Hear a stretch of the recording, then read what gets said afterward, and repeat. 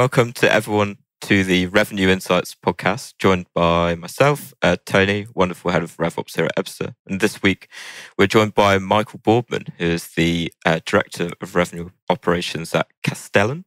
Have I pronounced that correctly? Castellan, yep, Castellan. That's right. Wonderful. Michael, we've already been having a bit of fun, like before the show, getting to know a little bit more about yourself. But for the context of our audience listening, can you tell us a little bit more about your journey to get into where you are today? Sure. So it all started, it's a little over 10 years ago. I went to university out in Colorado, and I got into a development program with a company called EMC. They bring in about 10 people a year. And for me, it was in the business operations, but there was a finance, there was an engineering, there was all sorts of different development programs. And that's where I got my start. And all things considered, you learn things, you learn Excel there, you learn basic analysis at that point, and it just gave you a really good skill set. So I jumped around at EMC for a bunch of years, and then moved into more of a SaaS-based business for several others. But I remember at one point in my career, it was a switch where sales ops was really becoming a bigger thing, right? And what the key difference was, I went to a great company with Boardman, and they had their machine built at that point. And I remember talking to my brother way back when in 2014, 2015, thinking about, I want to go with a company that's ready to grow, right? The machine had already been built. Like, I want to go build it because I got so sick of being an analyst and like fixing data on the back end. I want to go fix that at the source. So moved my way over to a much smaller company, Crimson, and then started getting into consulting. And consulting was really great because you got so many at bats and going through this sales ops journey, sales ops becoming RevOps, and then I got lucky enough to get picked up by a client, and that's why I'm at Castellan. So quite a long journey, but analyst into operations, into consulting, back into sort of full-time operations. Amazing. I actually do have a question on the back of this. So I was looking at your background. So obviously, huge fan of the pathway that it is that you've taken. So there's economics in there, there's analytics in there. It's all about patterns. It's all about predictions. Like, you come from that world, and like you say, you were at that back end, and then you started kind of going to that source. How would you say that lens of analytics and those foundations that you got, how would you say that's kind of impacted the way that you operate now within revenue operations? So I always go back to, when you say patterns, I go through my favorite classes when I was in school, and I noticed a couple things. Like, I went to go to school to do engineering, and I didn't end up an engineer. So this seemed to be the next best thing, right? Yeah. And so the pattern recognition was always there. I was always good at math. So my stats class really just made sense to me. And then I have like only a couple A's in college. One was like coding, another one was photography, and another one was architecture. And so if you think of RevOps, it's kind of like piecing that together with some statistics. You have to design things basically from scratch, and then photography is seeing what you can work with, right? So it was one of those things that just, as I realized and I got further and further into my career, I actually had some of the basic skill sets going through college that then was able to take it through. But some of the basics, you got to be a good analyst at the end of the day, or a good structural person when it comes to technology. So those are some of the things that kind of came through my background. How do you find that? How do you find that kind of transitions into your role now? Because I'm coming at this from like a marketing perspective, right? So I'm used to all of like the data and the analysis and everything. And something that I picked up on was kind of at the companies that you've worked at previously, like at Crimson, your background is very much in kind of the sales space. So sales, sure, from my perception anyway, is typically, less analytical by that stage. It's becoming increasing so now. So how do you kind of see that starting to apply to, I guess, sales in particular? Yeah, I think it really comes down to, you got to start talking about data. And like, I always have to go into data first, because it all starts with sales, because sales usually needs to move quickly. And I think that was the birth of sales ops, right? Way back in the day, you didn't need to have a huge CRM or base back in technology. You needed something that can move quick with the sales team. As we've moved quicker and quicker, think of the tech stack that's been growing in the last 4 or 5 years, right? We started with the marketing tech stack. We've now moved into the sales tech stack. We're now moving to customer success. And like, it's now moving out to even people like me, right? There's now tools for me, which is great. But when it comes to it, like, how has those things changed? It really starts going back to data and how many data points have been created. We now have CRMs that actually create a lot of information. We now have all of the automation you can imagine to get unstructured data back into your CRM to then analyze back. You have sales automation tools, marketing automation tools. And so that's how it's kind of growing. Is RevOps has kind of followed the data a little bit. And that's why it started with sales, is because we put so much focus there. But now it's creeping up into the bigger RevOps portfolio. And how I usually think of it from RevOps is from marketing through sales to customer success or retention, and then north-south from finance to support. And yes, it could branch off in a bunch of other different directions, but when you think of it, it all starts with where the data is, and therefore usually starting with a forecast, because that's the first key, like the keyhole that you need to start with, because that's where the data then builds off of. Nice.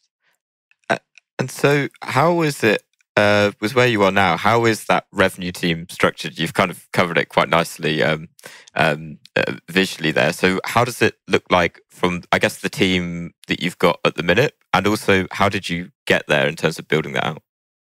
Yeah, so one, I kind of fell into it here, which has been great.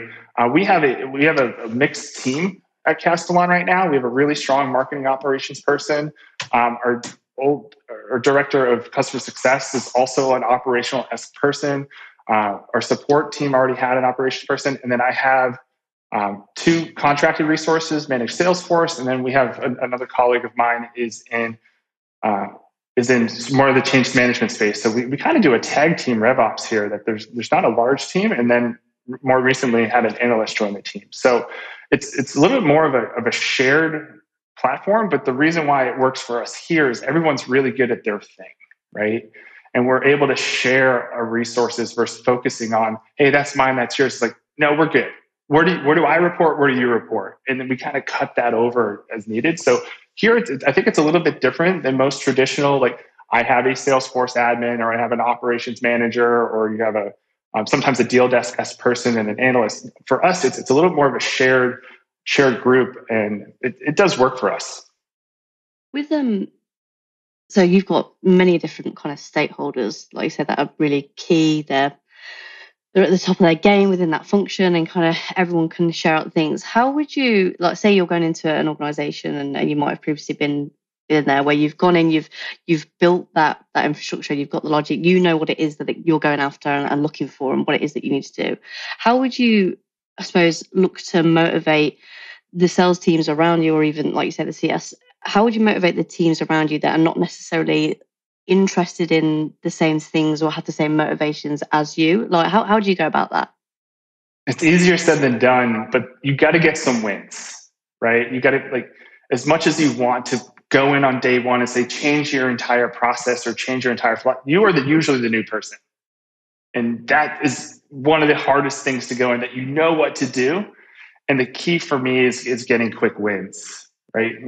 The one thing about consulting, and when I was at Scale Up, was really focusing on value and impact, right? And try to ranking those as much as possible. Most of your customers right off the bat are usually on the management team. That being said, you're not looking past the sales team, like, at all, or anyone in customer success or anyone in support. It's just, you got to get a couple wins, because you got to build trust and work your way through. And so when I think of getting wins at the sales, focus on something that's helpful for them. What is the biggest pain point in their day? If you really start ranking it, sometimes it's not the biggest thing that you need to focus on tomorrow, right? But it is something that gets you a quick win. And then you try to just get the ball moving and focus in on how many more quick wins can I get to get trust from different team members. Because then by the time you work on your project plan, a couple of weeks, months, sometimes years later, by the time you get back, you now have a group of advisors that's naturally built, because you help them on some of the smaller projects from the grander picture, but big issues that they need to solve and they want to solve, because it's really a pain in their side every day. To follow up on that point, for you going into that role, what were some of your quick wins, that really got you off the ground? So the first, at least at Castellan, the biggest one was we had an integration. We bought a company in April 2020. It was right after COVID. So my quick win was integrating that company and combining processes. So that's the quick win. Can we see the entire company in one pane of glass? That was the biggest win. There were a couple small tools, little tool tuck-ins that we did just to try to get things easier. And then really focusing on the forecast. At that point, our CEO was our acting sales leader, so spending a lot of time with them. So most of my wins were around metrics, because at that point, between roughly April when I came in full time to the fall, we now had accrued enough data to then show, here's what we're measuring. And that's where the metrics come in. That's where the forecast comes into place. So my quick win there was integration, and we had a combined processes. So I got lucky a little bit on that one, at least at this round. And in addition to that, how mature was like the operations function when you first joined? Was it kind of to the point that you kind of made? Was it kind of set up for that, that easy quick win, or was it very much it was kind of at its infancy and you've grown from there? So Castellan was a little bit different, that it didn't come from one company. It was a combination of 3 companies come together. So there was not a ton of infrastructure built, because we had to go integrate basically all 3 from scratch. So when we think about our data, it was a couple years old. We had to go back and rewrite some data back to an earlier time period and snap it off. So there were some basic things, right? We had a CRM in place. We had some basic tools in place. I had been involved a little bit earlier on a consulting project to get some of the BDRs involved. But you didn't have everything, right? You had some tech debt in, and that was part of our journey, right? There were several of us that came in roughly in 2020 to go through this journey of bringing all 3 companies together, setting up process, setting up structure. And I think that's why the group is still a little hodgepodge, because we all kind of came in it from a different angle, and then RevOps kind of was the linchpin all together. But we had a lot of strong people along the way bringing it all together. So there were some people, and they were joining us as I was joining as well. Nice. It's really interesting, like bringing the 3 companies together all into one, because what we find a lot when kind of talking to companies is, for RevOps function, it's a big question around getting buy-in, particularly from, the sales team and wider than that, customer success team, so on and so forth. So from the 3, was it already kind of, those teams were already bought into it? This is how our world works, and we already have that alignment? It was truly convergence, right? There was company number 1, Assurance, had a lot, like they had all the contracts and the basic infrastructure, and then we were focused on them from, let's say, a traditional BDR function. Clearview had a lot of transactions per month, per quarter, which for me is the data side. And then ultimately Evolution, which is the 3rd company that came in, they just had a lot of information, right? They had a lot more leads, and that's where the marketing function kind of was built off from, or rebuilt off from. So it was truly, we kind of took the best of all 3 and combined them all into the new Castellan processes. How interesting. Nice. That must have been very fun. What was that, Tony? So how interesting having to, like, you pull all 3 in, but taking the elements of each that it is that work. That must have been real fun to do. Yeah, it was a busy summer, that's for sure. And then it ended with a brand launch later in that summer. So it was a busy summer. But to bring us back from the 4th wall, so within your within sales in particular, we kind of touched on it a little bit already. How for you guys, we've touched on it a little bit already. So was a lot of that analytics already kind of set up and in place, or was it a case of, oh God, we need that data, so actually we can start to run the analysis afterwards? We needed to create it, and that's when I start thinking about setting these up, right? And whether it's Castellan combining 3 companies or going into a new one, you got to start with what you need to measure. And so, one, I have a couple right off the bat, and I'm talking about SaaS B2B here, right? Average deal size, how long is your sales cycle, how many ops you create, I always forget, sales cycle, pipeline value, like all the big ones that you hear. And I know there's a book out there like SaaS metrics, right? So you got to start collecting that information, and that you need to start that early without really telling anyone. But in reality, you're going to the forecast. You always got to go to the forecast, because that's going to tell you where to go next.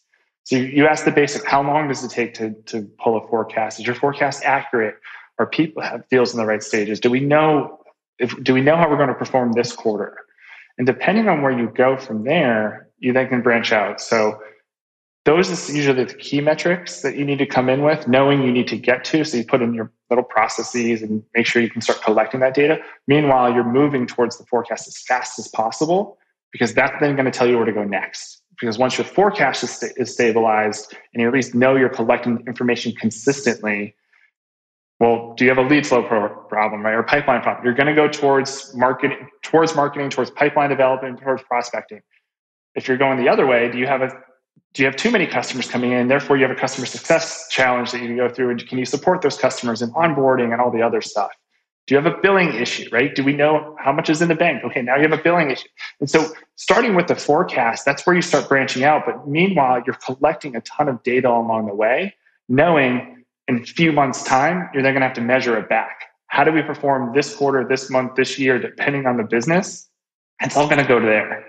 So usually what I come in, usually at the start of the year, I have roughly 4 to 6 months. That's usually about what it takes to build up enough data set. Because I know in August, at least in a traditional fiscal year, I need to start building up a couple files. It's going to start planning, and planning starts on September 1st. Yeah. Right. Because someone's going to ask me on September 1st or sometime, where are we going to land next year? And now I have it 4 to 6 months. It may not be perfect, but I have enough to start making those true long range forecast estimates, which then moves us usually into an analytical conversation. Yeah, no, it makes sense. Breaking the floor. Am I here? Everyone can hear? Yeah. You're good. Cool. All good. Cool. So obviously, Ebsta, we're forecasting everything. Obviously, we speak to a lot of organisations that don't necessarily have the nice to have tools that it is that you can kind of implement once you've got that buy-in around the business, around RevOps, all that sort of stuff. For a lot of these tools to work, obviously, you have to have a great foundation within your CRM of what it's built off, and then off the back of that, you have to have great methodology, understanding of sales stages and everything that kind of has to run all the way through. If you were to give some advice to an organisation that just needs to kind of, one, get their CRM and their stages and their weightings all nice and correct, what would be the key data points that you would say, those are the ones that you want to focus on, those are the ones that it is that you want to absolutely tick off with the sales team for you to be able to forecast X? Yeah. And so the first advice is go small, right? What are and get down to 5, at most 10 metrics that you care about, and then measure to it, right? So sales stage, how many deals have gone into the pipeline? You being one, and then if that's one, okay, then you have A, B, C, D. That's like how many deals go into stage 1, 2, 3, 4, 5, and that's going to start building up a lot of data points off the side. You then move into average deal size. You just need a first count, right? Yeah. You just need to know what that's going to be. You need to know how many customers do you have. Right? So customers, average deal size, sales cycles is another one. Ops created, pipeline value. I think I got all 5. Ops created. I always miss one. Ops created, deal size, pipeline generated, and size. Added the pipeline, sales cycles. I think that's 5. If I miscounted, I probably miscounted, but it's all around those things. And the customers, right? And then you go into customers, right? Because for me, the companies that I love working with more and more are the ones that have a lot of transactions because they produce a lot of data. Yeah. No, makes total sense. Thanks so much. Do you track sales velocity? I do. Okay, but it's not one of the 5. I do. Sorry. So I call that via sales cycles, but yes, okay. I do. No, I track it a little bit differently than most, right? Most people say, hey, how much time from stage to stage? This is where we go back to stats. One of the hardest things about the average deal size is if, let's say you say average sales cycle 6 months, but you have 50% of your deals close in the first 6 months, and then 50% of your deals close over the next 2 years, right? Your sales cycle is still 6 months. How are you supposed to forecast that? Mm-hmm. So it's always like the one thing that I have to put that one stat. My average sales cycle is this. Yeah. But we look at it for more of like a distribution curve. So go back. This is where go back to your stats class for a second and start thinking of how much closes within a certain time period. And then you can really build your models off that, right? Do you have are you skewed left? Are you skewed right?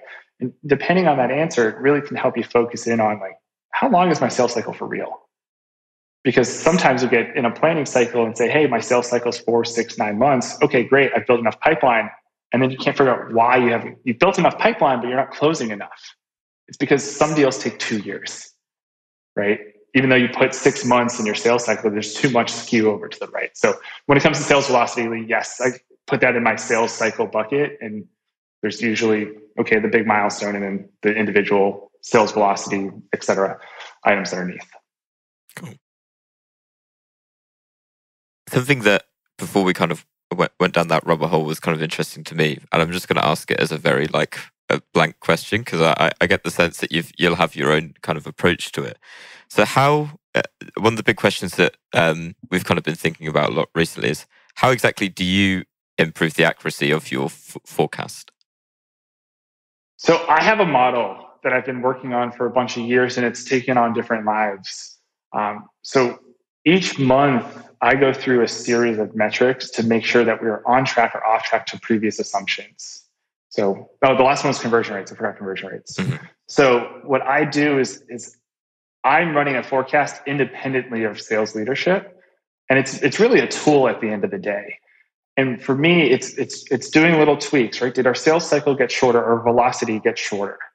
Because our velocity gets shorter, I can now adjust a model just a little bit to say, hey, I think we're going to close X in Y quarter. So what I'm going through is I'm purposely going through the same metrics every month, every quarter, and then trying to find better ways and more accurate ways because one team might have a faster sales velocity and one might have a lower conversion rate. And by tweaking these knobs, we can hopefully get closer and closer to a systematic forecast.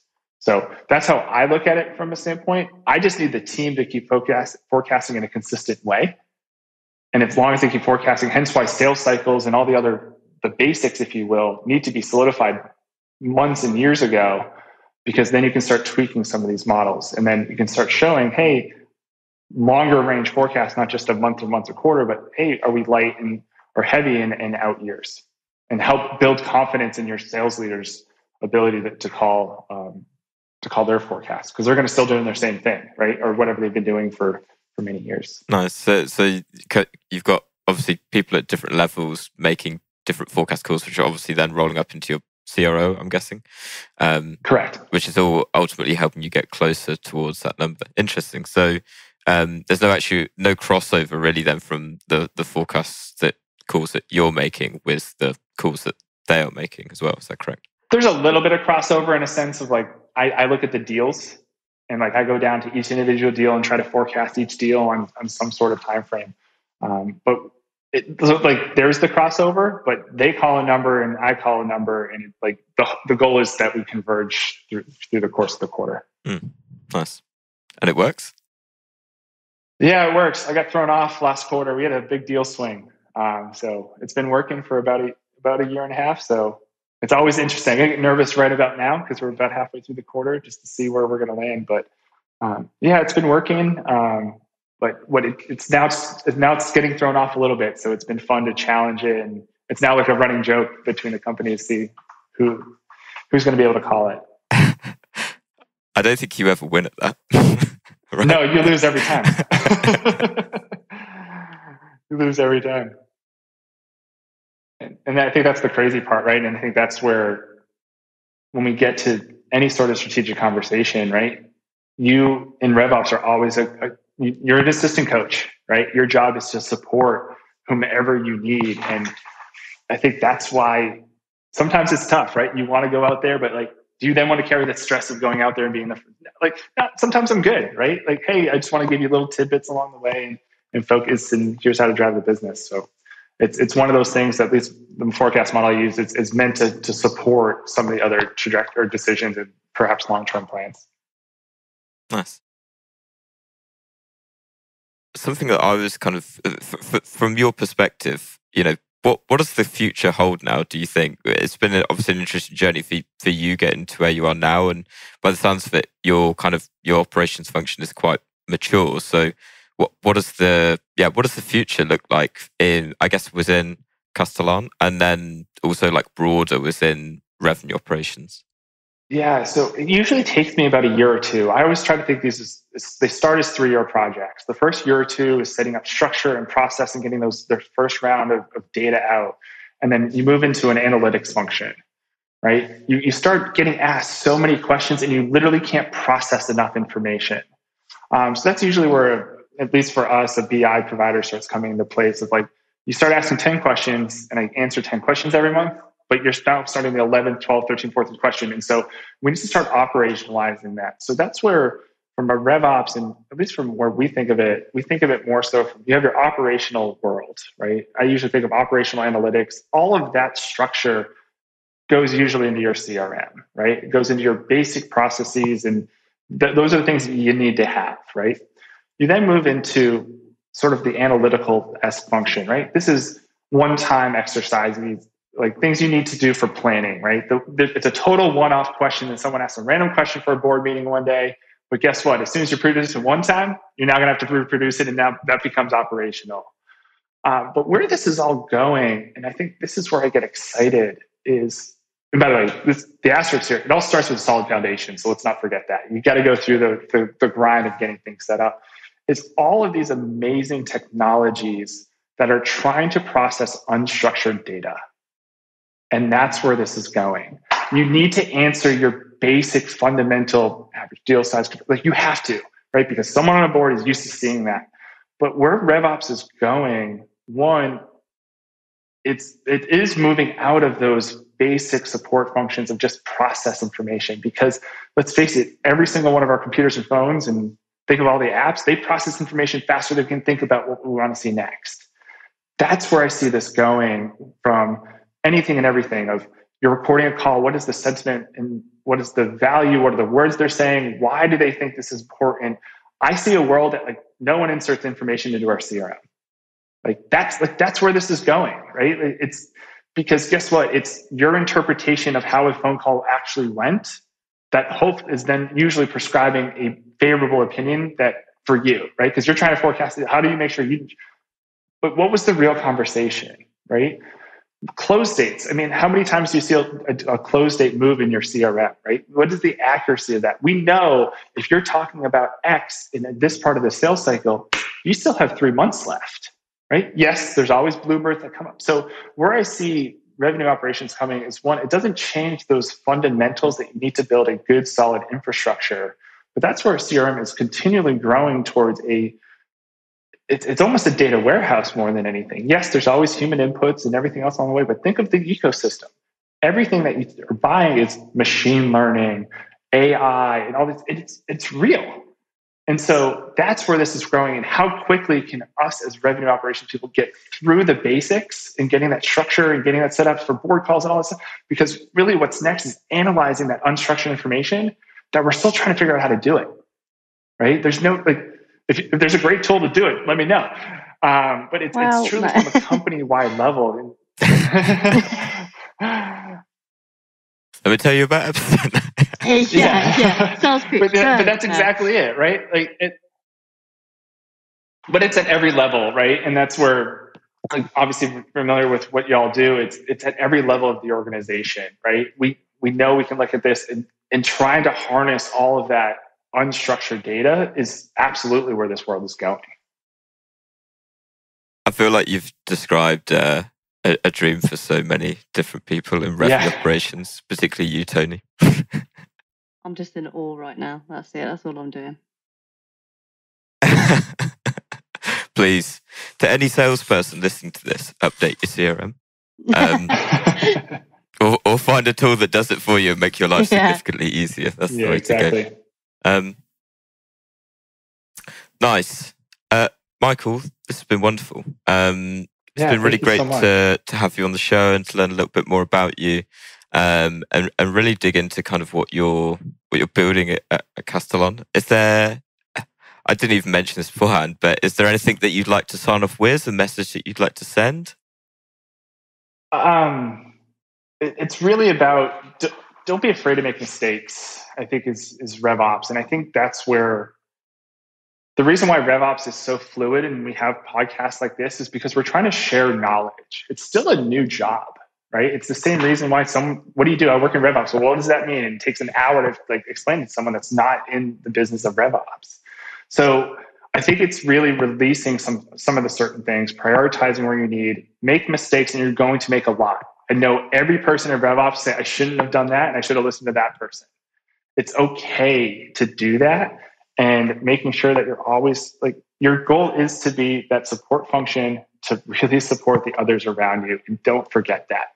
That's super important. It's if everyone else does well, we do well at the same time. So that would be my sign off. That's beautiful. I think that's a life lesson for us all, to be honest. Make more mistakes and learn from it. Yeah, exactly. Amazing. Well, Michael, fantastic to have you on. Thank you, everyone who has listened to this or will listen to this when it goes live. And we'll catch you next week for another episode. Thank you. Awesome. Thank you so much.